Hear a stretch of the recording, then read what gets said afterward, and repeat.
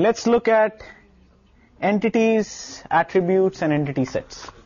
Okay, how do you define the relationships in entity relationship diagram representation? Okay, so an entity is represented with a square, so that could be, say, an employee.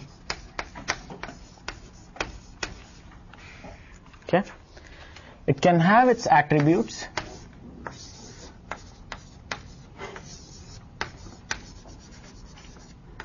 Name or whatever, salary or something. Okay, there could be another entity here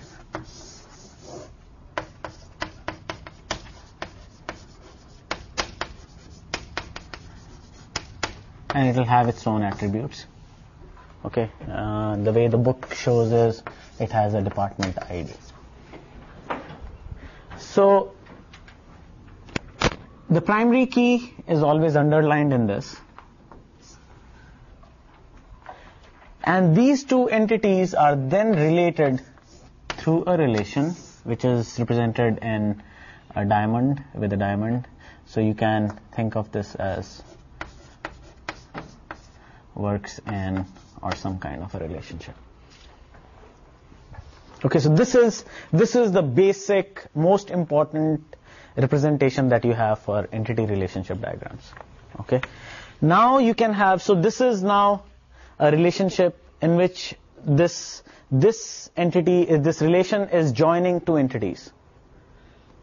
Okay, now this relation itself can have its own attribute.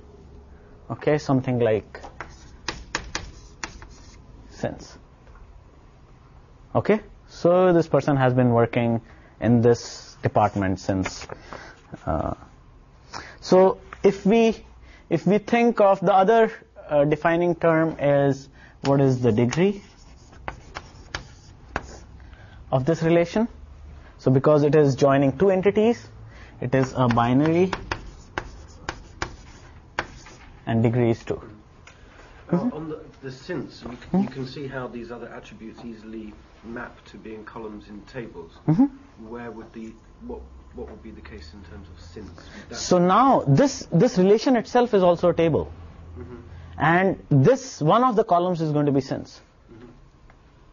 So this is, and what it's always going to be a separate table? Yeah. You can actually, so not always. Now let me just rephrase that, because you can actually move the attributes here into something else depending on what kind of relationship you have. Since could be stored in employee, for example. Absolutely. Depending on, so it is again, depending on the type of constraints you have, you may be able to move an attribute around or whichever way it is. Okay. But this will be a table. Okay. So if this was something like we have another one,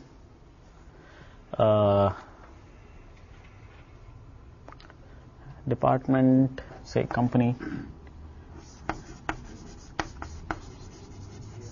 2 or something, some other entity that this relation joins, so then it will become ternary or 3. Okay, so this is the whole concept of entity relationship diagrams. Okay, representing the relations and attributes and entities in a pictorial format. Okay, so you can think of it more clearly.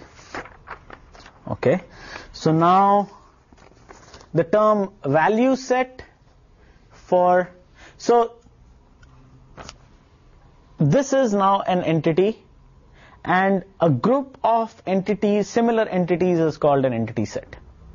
Okay, so if you think of an employee entity set here, say let's put it here, and then you will have E1, E2, E3 are the instances here. Okay, but because they all have the same attributes, they can be grouped together to actually make an entity set. Okay, so each employee becomes an instance of this entity set. Okay, let's see what was the other one that I looked at. Okay. So next is what kind of constraints make up a relationship. So there is one is cardinality ratio, is that you can have an employee working in one department or a manager. So you can have say a manager can actually have multiple departments than he could manage, right? So this would have 1 to n cardinality, but you could have, if you go say a department and an employee, say, so let us go back and say an employee, instead of manager, let's make it employee, is working in this department, and here you can have then employees here, right? So this would give you a different cardinality. Or you could have, so you could have cardinalities of the form like 1 to n, n to m to n, where you totally open it up. Like a manager can do as many departments he wants to do, and each department can have as many managers. So you can have, or you could have 1 to 1. One manager can only do one department, and a department can also have something like this. So second is participation, that defines. So this is one attribute, is actually the cardinality of the relation. Second is, take an example of, the book gives an example of insurance policy, or let us think of an example of,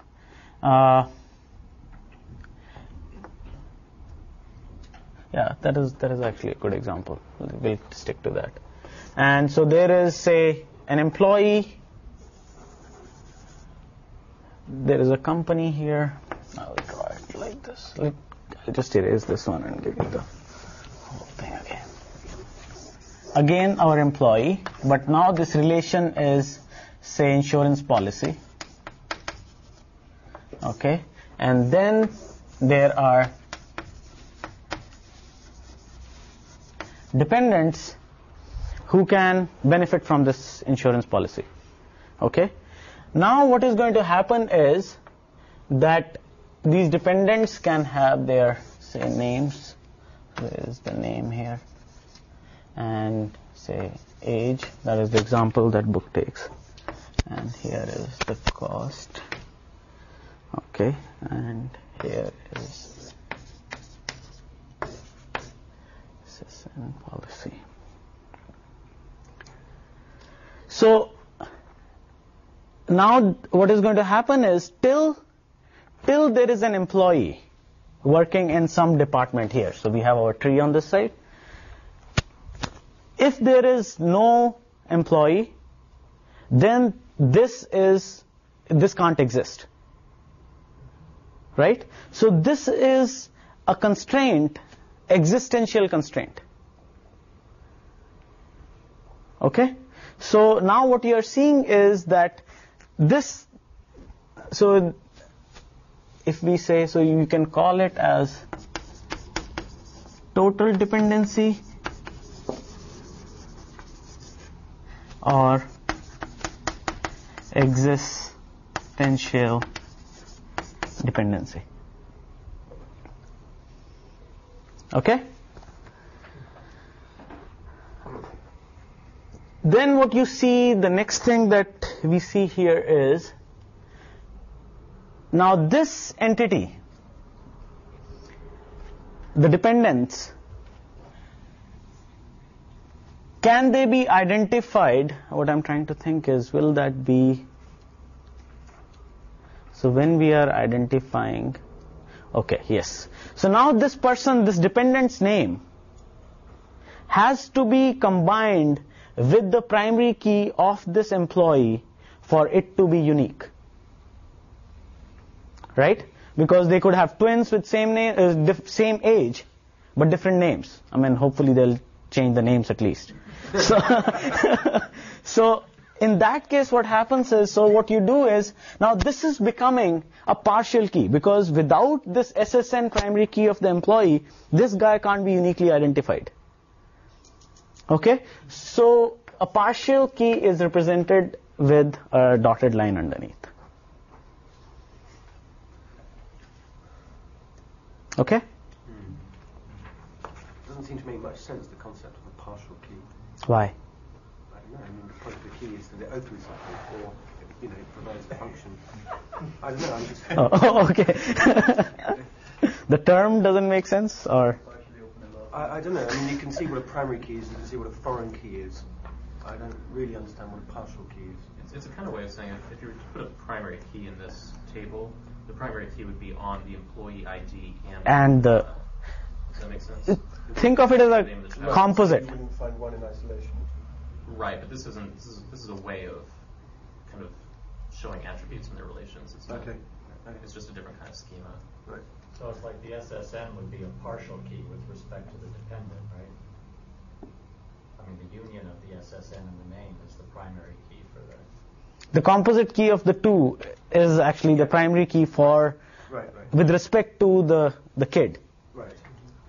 There's a key Is that- the parts, and that's one part. Right. Is that okay?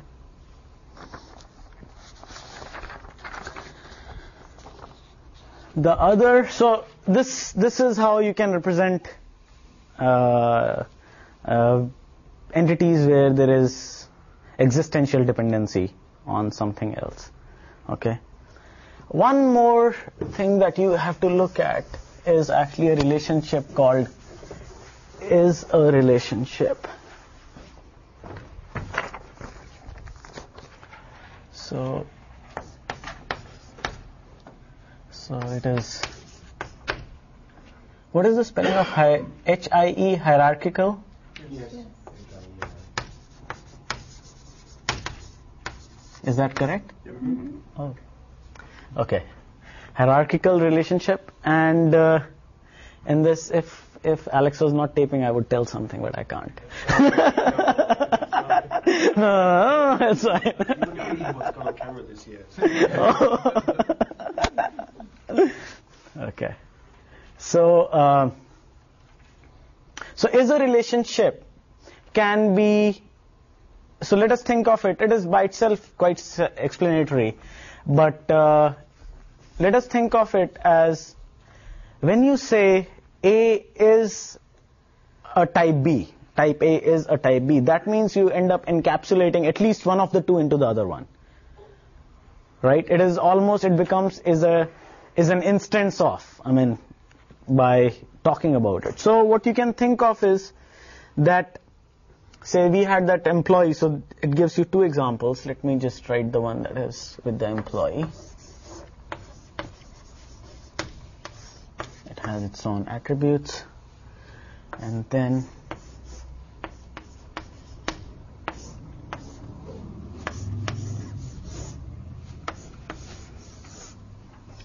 let's define. Is this notation with the boxes and triangles and circles Are standard. Is it correspond in any meaningful way to how those terms are used in normal flowcharts?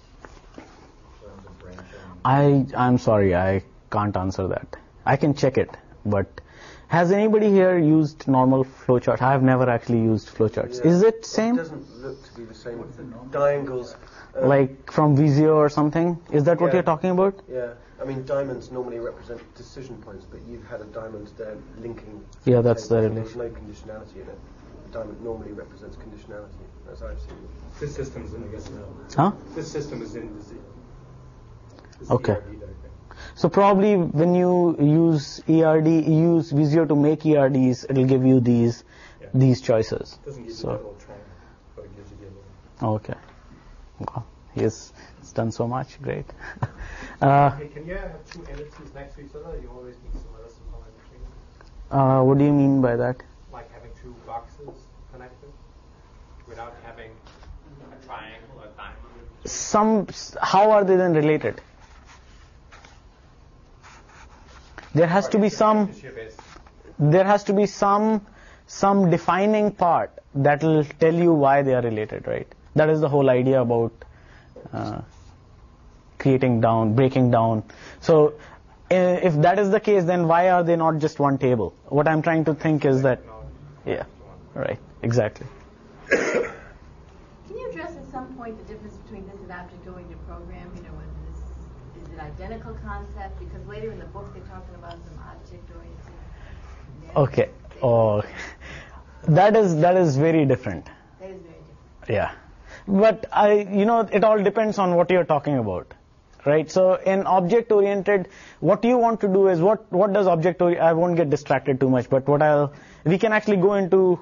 There are again two parts. There is object-oriented databases, and then there is object-oriented programming is totally different. Okay. So the database itself enables you to define objects, but we can devote a chapter on or lecture on it, that what are the recent changes that are happening we can devote some time on it. But don't get confused here. Okay. Yeah. This is just a basic representation of, I think just the term object is used so much is what will start making you think like that. Right. But what we can do is, it is like either we can have a recitation on object-oriented databases. I can give you guys something to read, and we can then discuss it, a research paper on how things are being done in that. Okay. But So keep this stuff. yes, Okay. This is just a very simple, and what you are seeing is that all it is doing is trying to simplify and make representation pictorial.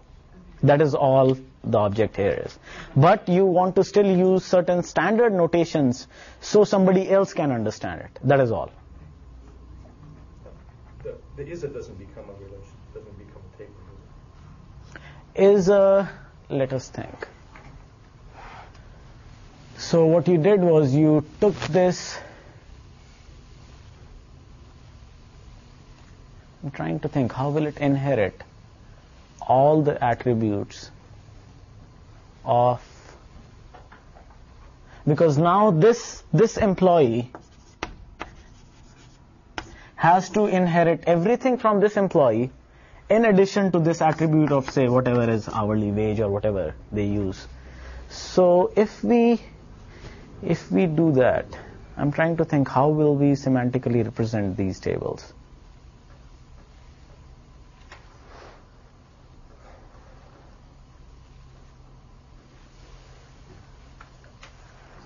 Sometimes it'll be done all on a big table, but with some columns that are left empty when they don't apply. I would think something else. I would think, okay, first question is about ISA. I don't think ISA is going to be a table. Okay. But the second question is about how we'll think about it doing this.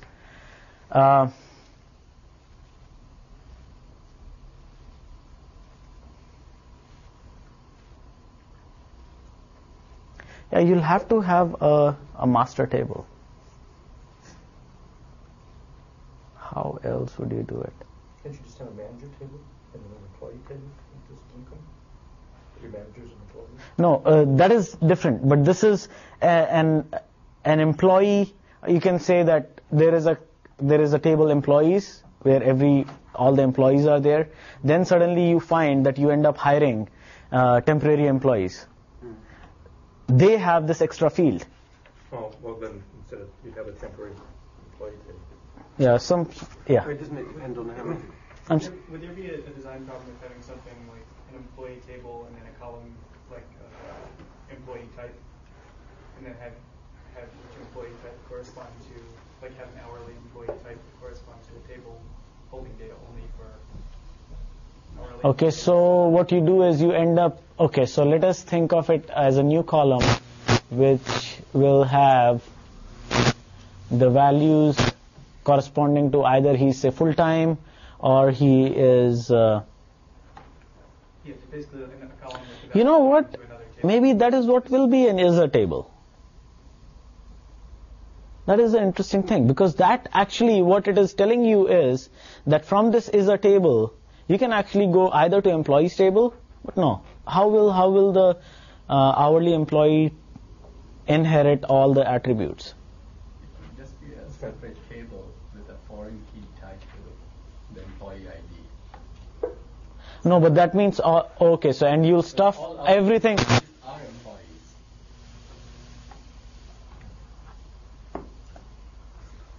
So that means you first have to have a row in the employee table to exist before you can have a corresponding row in the hourly employee table. And then have a foreign key referencing to, yeah. That is right. And given that, do these diagrams really help you? You got to set up the tables, right? Huh? Yeah. You have to set up the tables, and it seems like just as challenging to do it with or without the diagram. In my experience, where it has helped me a lot is when, say, I'm starting to work on some existing module. If I can see an ERD, rather than going into the schema and finding out what are the different tables, who's talking, it just gives a huge... I can speak from experience on that. So Tony came up with this big complicated table set on our project. I looked at all the tables. Finally, I made my own kind of version of a thing like this with all these arrows going. Then I could understand it. And it is easier to maintain that way. It is really easier. It is so... What you will see is that it just gives you another layer of abstraction to view it. It's not like a one-to-one between making a table, so that's the only thing. Well, I think that's why it's useful, actually. Because the tables become so convoluted in order to engineer these relationships, and actually teasing this back out from the tables is hard. Mm-hmm. So it helps you to keep clear what you're trying to achieve in your table structure. But it seems kind of to be an art then to go from this representation to the actual table. I'll just give you one quick. It is not, I wouldn't say it hard, or you said art? Art. Oh, okay. Art, okay. There might be many different ways to do it. It probably depends on what kind of data you're putting in the end and what kind of queries. No, I think it doesn't change that much, except it changes as long as you know where the constraints are. If they are well defined in your ERD, you'll be very close to this implementation, because you would have thought about a lot of things while you're writing this up.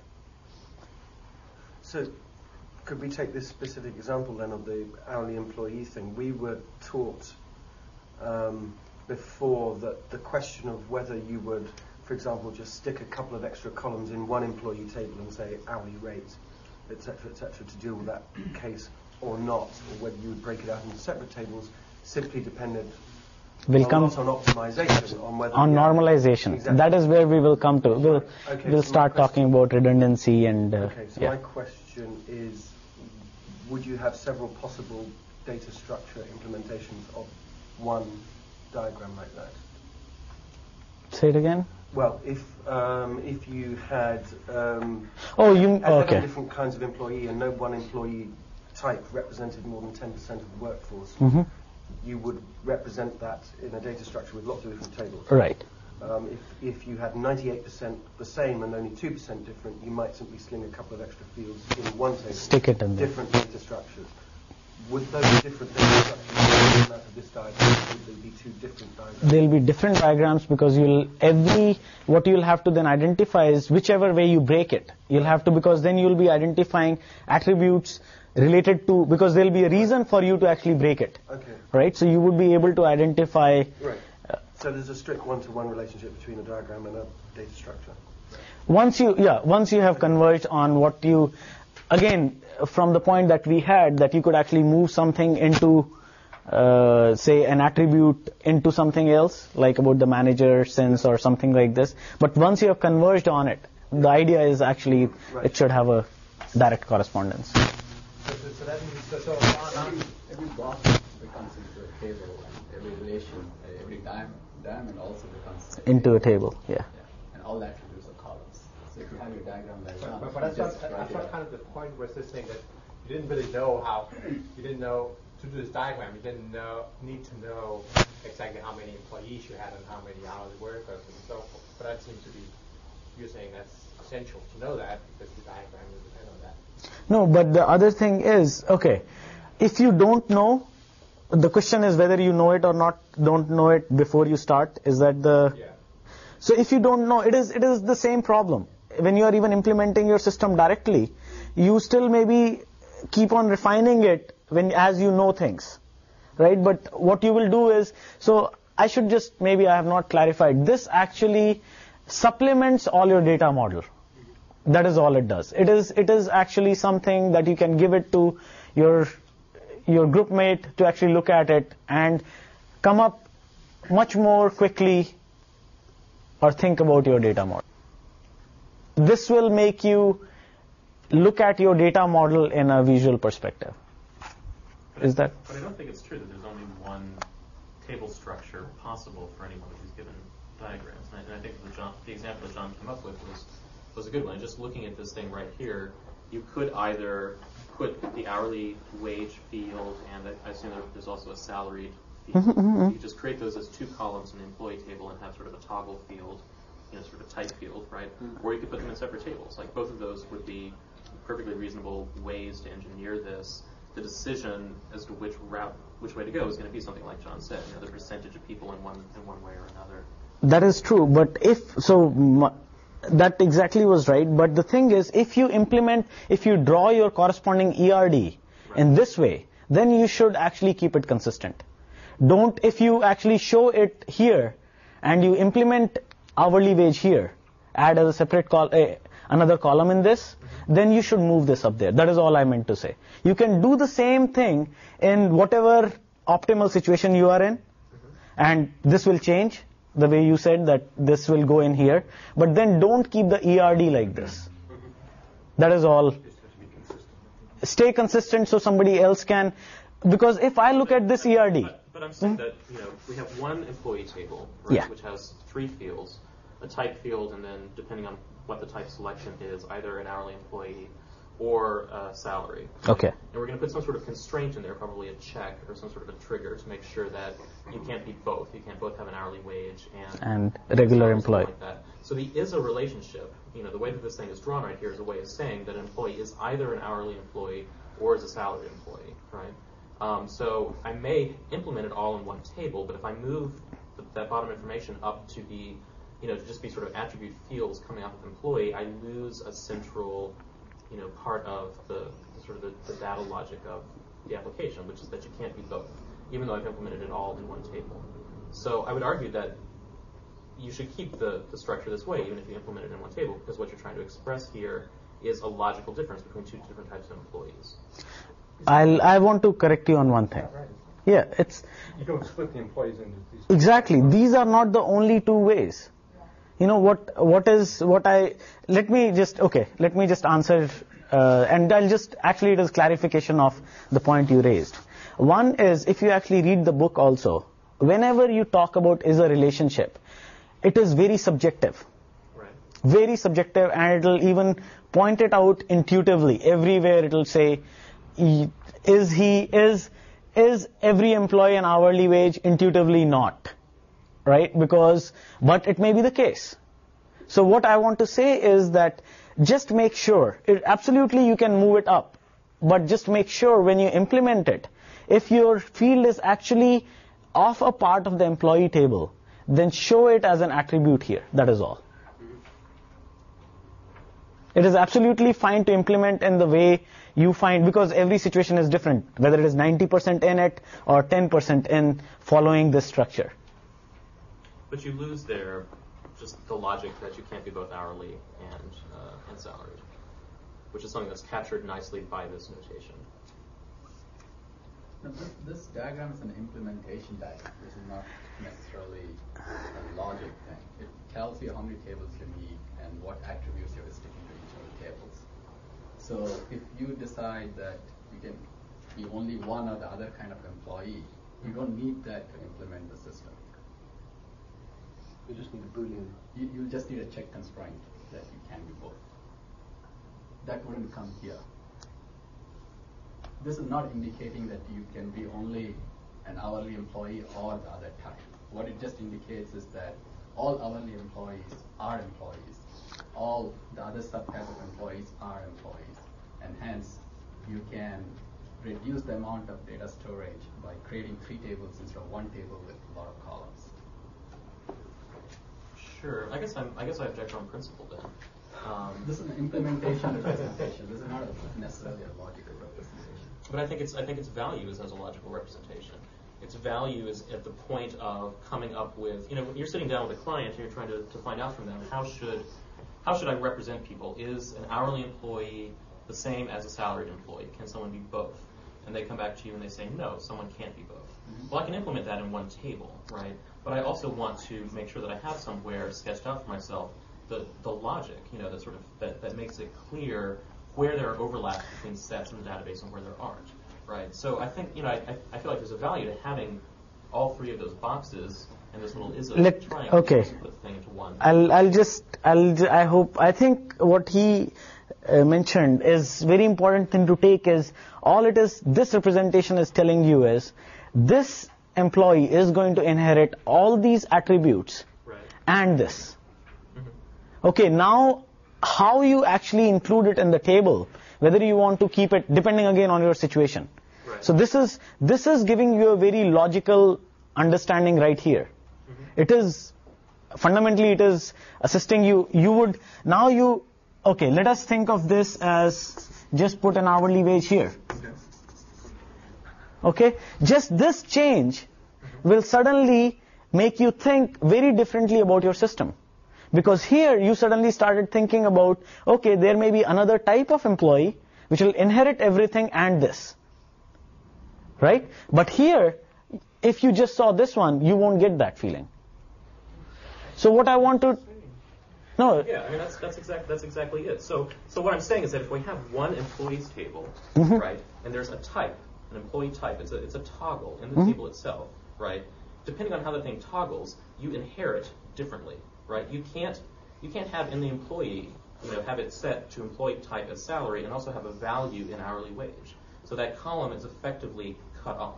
It's going to be null for that type of an employee. So, which is the whole reason. It's a way of saying that yes, all of your records in employees, they have name, address, zip code, all that stuff, and then based on it's entirely just an engineering implementation based on the way that a type field is set. Either one of these columns is going to be active, that is to say the employee is going to sort of inherit and be able to have a value in there, or the other is going to be active. And all I'm trying to make, the only point I'm trying to make is that you can have one of these diagrams which is logically consistent and still implement it with a different number of tables or different structures. Yeah. Right, and that's I'm just trying to make that point because folks have asked, is there a one-to-one correspondence between the way that these diagrams logically present, the differences in your data types and how you implement this stuff? And I think it's obvious that there isn't. You can implement things in a lot of different ways. Why would you not then change your ERD to correspond to your implementation? The question is, it doesn't correspond to it. No, what I'm saying is if I look at the representation like this, right? This is going to be a table for each entity. It does not have to be a table for each entity. The question would be in the case that the hourly wage was entered and there was a flag That's the whole point. There was a flag in one employee table. How you would represent that? How would you represent the constraint visually in this diagram if they're all fields in the table, but some of them are only going to get filled dependent on what the values are in other fields in the same table? Okay, so what you are saying is that if there was an hourly wage here, then you'll have another. That what is the wage? Because what is? I think the issue would be like employee type. They're all attributes sitting off that table. You've got employee type now. Hourly wage where will depend on whether it'll be null or some value. So that means you have hourly wage here and a wage here, which will draw a value. If this is toggled to true, then this will it can't have a null value, right? So these are the things that you'll. How would you represent that? That's the question. How would you represent that in a visual diagram if they're all sitting as attributes of the same box? So what we're trying to say is that there's a. How would you represent that constraint? It is a constraint, so the question is how you visually represent it, I think is what you're... Right, and I'm saying that it makes perfect sense to visually represent it using this kind of a little is-a branch, right? Let me think, how would for basic engineering reasons, you might want to have the whole thing in one table, right? But is-a can allow overlap. It doesn't necessarily mean an employee doesn't have both. Right, they're sort of unclear. This is... point out that ambiguity in the book. And I would say that the way to represent exactly that point is to, if it's an either or, I would draw them both from the same is-a. And if it's also true, like an employee can also be, birthday pal or something. You could have another line coming off and another is a box as a way of saying that you can be both, an hourly wage employee. I think that would make that clearer. I'm actually thinking about how would you represent this relationship. Okay, so now we are talking about an attribute having an attribute. Yes. Okay, so then this will have to be converted into a object so that it can have an attribute. Right. Okay, and then they will have existential relationship between the two. Because if this doesn't exist, this doesn't exist. So but that's kind of what we have then. I mean, we have. Yeah, no, I agree. What I'm saying is, I was thinking about how actually to think about if we move these up there, how would we think of it in representing it? Okay, so now let's come back to your question in terms of. So I'll tell you my bias. My bias is that if my visual representation does not actually tell me how it is being implemented, I would try to avoid it.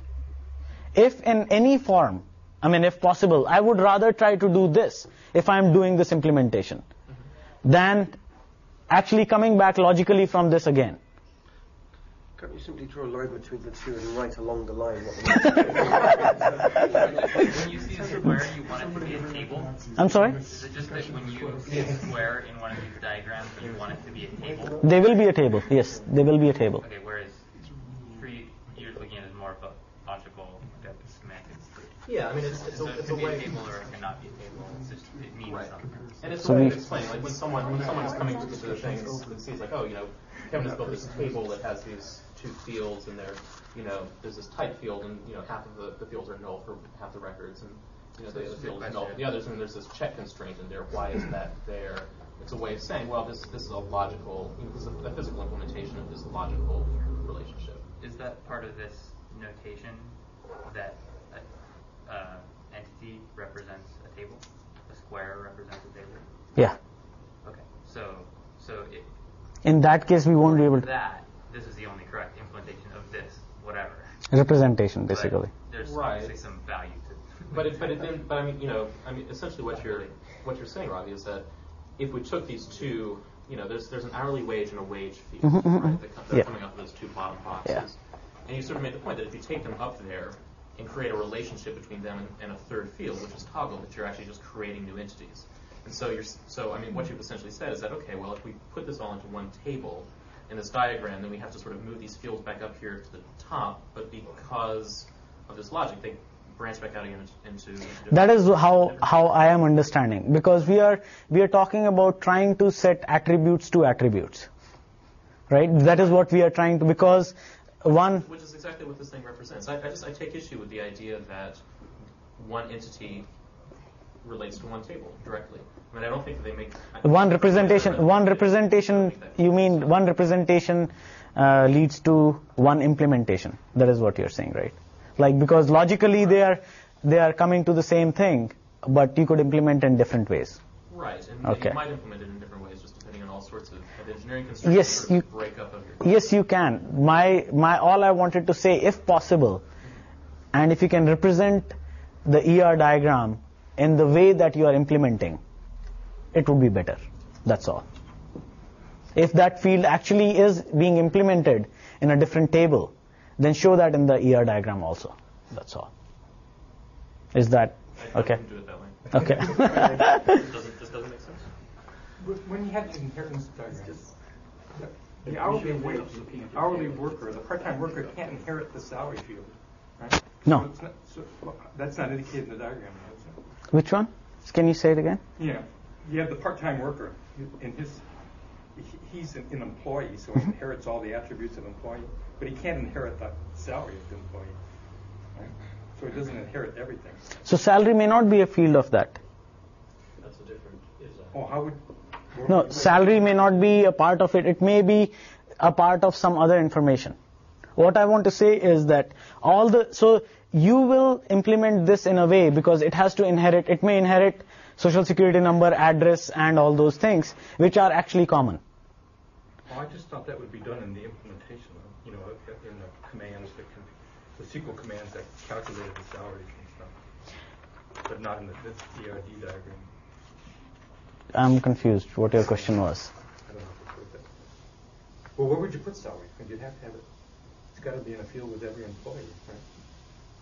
Well, not for hourly workers. They don't have salaries. Yeah, presumably you'd also have an ISA relationship with the salary workers.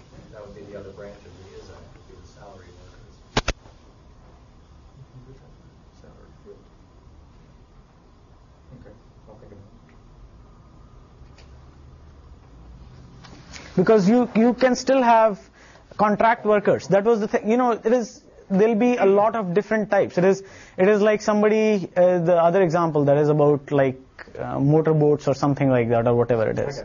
It's not exhaustive. You just put the basic stuff in the employee framework and then the salaries for each. So if you want to implement something where you will have like this, you would have to keep the things which are common here. Yeah, right? That's all. Okay. So after this is when you will actually make sure that you have normalized, you don't have data redundancy, and so that is that the next chapter? I think that is the next chapter. Would those rules knock out just one big table with the different kinds of workers in it? It may. You'll have to make sure that you do the normalization. Okay. Okay. So now what the other thing that they talk about is what kind of, there is this hourly wage, and then there is the example that they give is the contract worker. There's another type of a employee. And so this guy will have its contract ID here. Okay? Now, what they say is, if you want to actually understand the relationship, you want to check, do these overlap? Can one of this be one of this? Okay, so they don't overlap. Okay, a contract worker is not an hourly wager. Okay, so they don't have an overlapping constraint that is being used. But if you have another type of employee, another one says,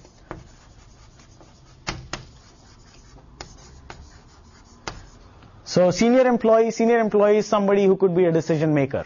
That is all his attribute is, or something that a contract worker can come in and actually become a project manager for some time, or have the role of. So it has to have all the attributes of this to be able to be one, like have the same attributes. So then you have overlapping constraints. Okay. It's still, that is why I'm telling you it is very, very subjective. It's really subjective, and because this representation, same thing, there could be another one of regular employee or something. So when you are thinking about these, just think of them that does intuitively it makes sense to you, and that is where it becomes very subjective. But, so I missed the point. So overlapping constraints is not bad, is it? I'm sorry? Overlapping constraints, that's not a bad thing. Overlapping constraints. It's more of telling you the relationship between two different entities. You are not actually constraining one to be the other, but when you are designing your system, you are allowing that this contract ID actually can have the same. Now that is what is redundancy if you think of. Why would you have that? But because this guy is a contract worker. So again, it all depends on the situation. It's very subjective. I really do not want to talk about it more because it's so. Can I borrow somebody's book? I actually want to this. Let me see.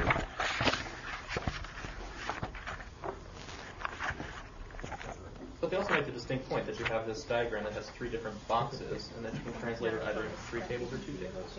Yeah. So I mean, right there, they make the point that you don't have to have a one-to-one correspondence between boxes. You can't. No. Well, I don't say to redraw the diagram. I say to redraw the diagram. If you want. Okay, let's put on the glove. Yeah, tell me. Exactly. No, that's a valid discussion point. Important sort of conceptual point. Yes. Experience of having designed a million of these things, which is that sometimes the kinds of relationships that you're trying to express here are not captured very well by sort of counting the number of tables.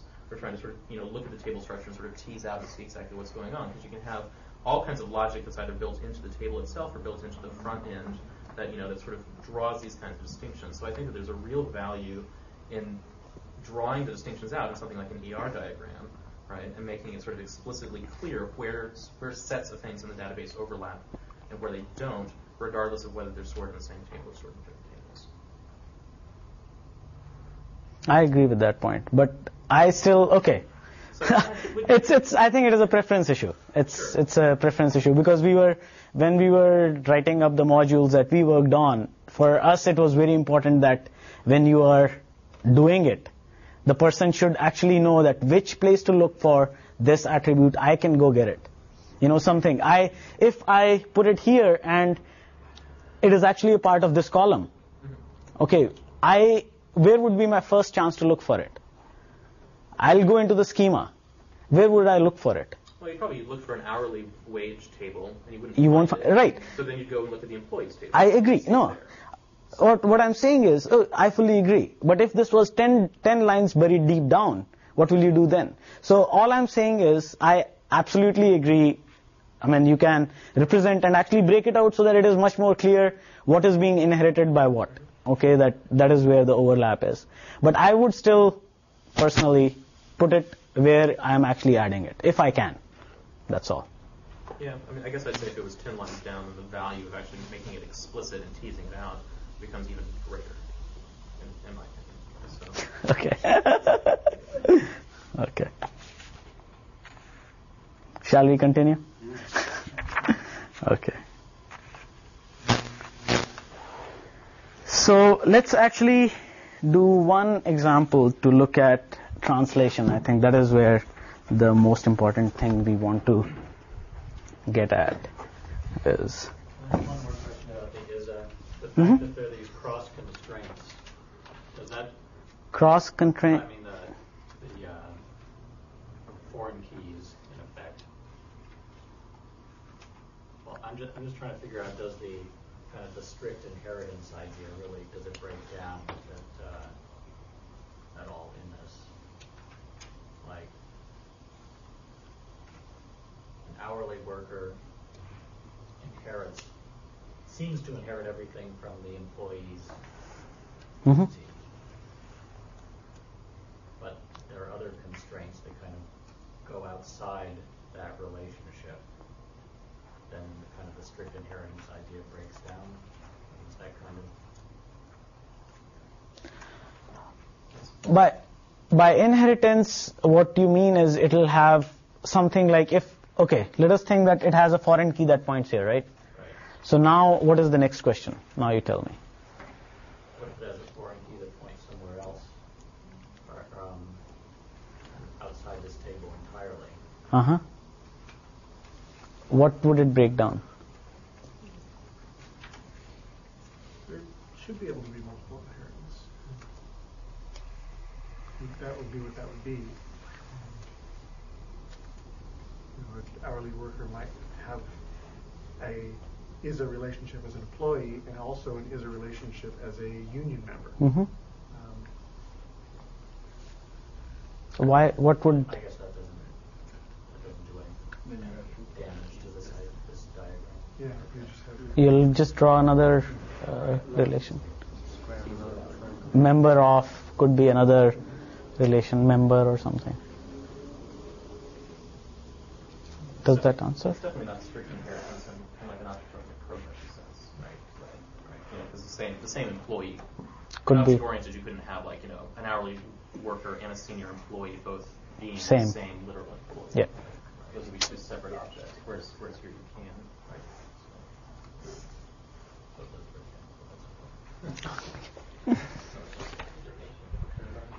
Can you have entities connected without a relationship between them? That is what we just talked about. Because now, how are they then related? I don't know. It would just be a one-to-one match. Yeah, if you have that, it is like you may have a foreign key in another table. Yeah. Yeah. You can do that in the diagram. You can put the relationship in there, but when you would, if it were one-to-one, you wouldn't need a table for it. Yeah, exactly.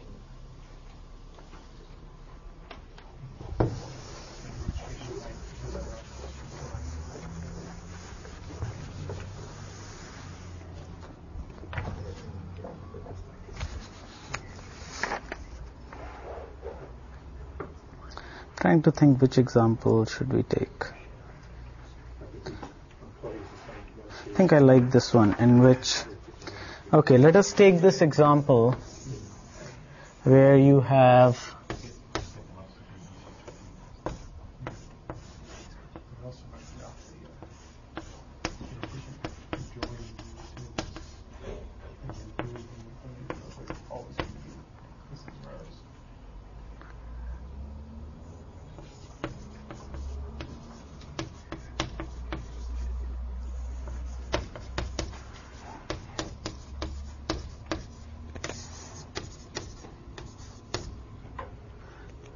okay.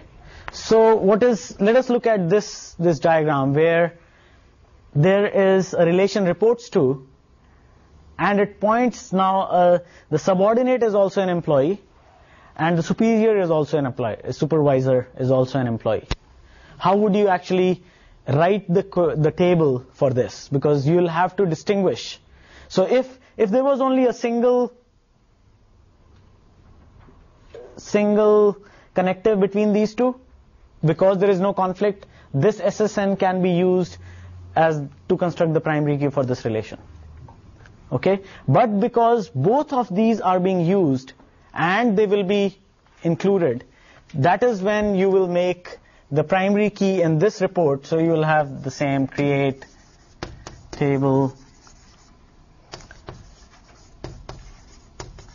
reports to, and you'll go in, and then the primary key would actually contain, so you will have superior SSN and subordinate SSN. Oops.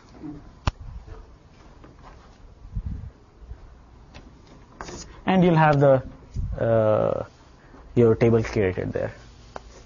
Okay, that is one example that was good. Robbie, how do you handle situations in which you have a relationship between employees, but it's not a relationship in which there's a clear differentiation of roles? You know what I mean? So instead of sort of saying like, so and so is the superior and so is the subordinate, it's more like, employee A and employee B are both friends. Okay. And you want to capture that, right? I've always had trouble with that because you sort of have two peer relationship. It's a peer-to-peer relationship, and it's sort of like if you say A is a friend of B, right? That doesn't, in your queries, you have to do some sort of trickery to also capture the relationship of B as a friend of A, right? So you either sort of enter two rows, right, or you have to do some sort of a union query where you sort of flip the things around. And I was just wondering if there's any sort of neat way to do that. Okay, let's think. So we want to actually, instead of actually having two rows, if we can somehow represent that relationship with a single row. Right? That is, instead of entering two rows, friend of, or something like that, and having the same data, logically it is the same data appearing twice. Right?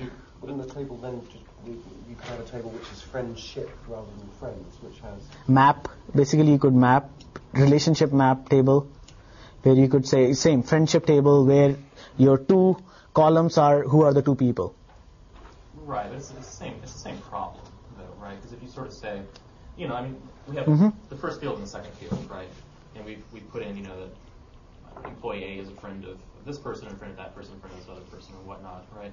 And so you're like, okay, well, show me all the friends of employee A. So you write sort of just a simple query that looks up employee A's ID in the first column. Yeah, and finds the friends. Okay. Everything out, right? But then if you want to look for sort of the opposite, show me all of employee B's friends. If you look on the first column, unless you've written everything in twice, you will miss out. Right. So I guess what I've done in the past is I've done a union query Of the two? Of the two, where I just flip the two columns around so that I have the whole shebang sort of twice and then select out of that. But it seems really inefficient. And it's just, I don't know, maybe there's no way around it.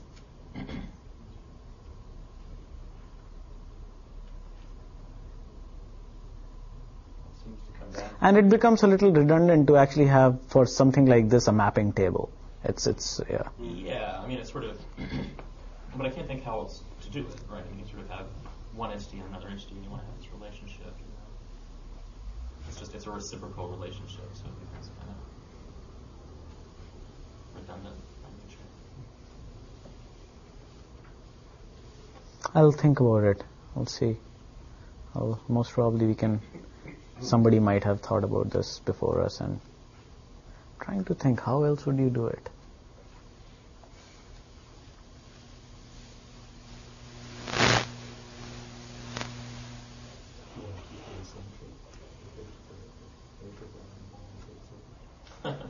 Well, the assumption is that if A's refer to B, that B is also. I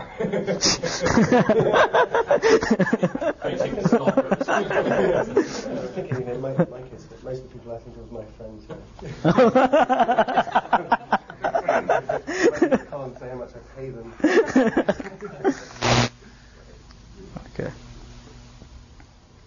Okay, so basically what you want to do is, I have another example, but I think what we should do is we should cover more examples in the recitation today on this. Second, I still want to know from you guys as soon as possible if you want the sequel thing. Do you want afternoon off? Do you want tutorials? Or do you... Go over the answers to the quiz, like actually the other topic. Okay. Yeah. I think that's fine. So we can use the recitation to actually go over the answers for the quiz. Okay. Yeah, do the talking. Yeah.